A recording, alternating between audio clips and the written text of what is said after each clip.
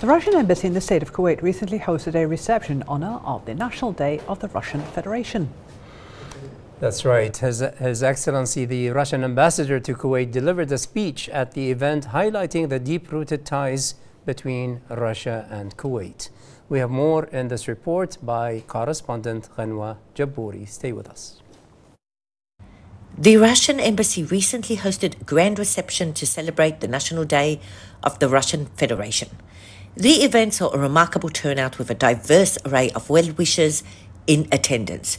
The event highlighted the importance of diplomatic engagement and cultural exchange in promoting international understanding and cooperation.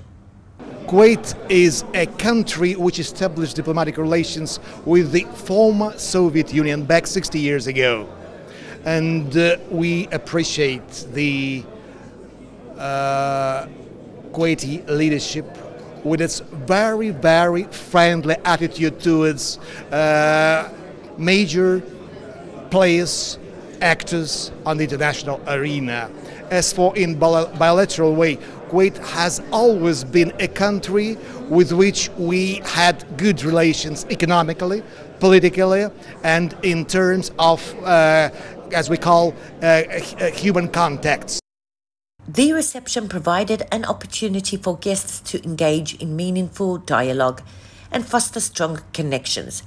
The event not only commemorated a significant national milestone for Russia, but also served as a testament to the strong and friendly relations between Russia and Kuwait. The Russian embassy hosted a remarkable and friendly reception to mark their National Day amongst the Russian community and friends. From the Russian embassy, I'm Ghanwa Jabbouri reporting to you for the English News.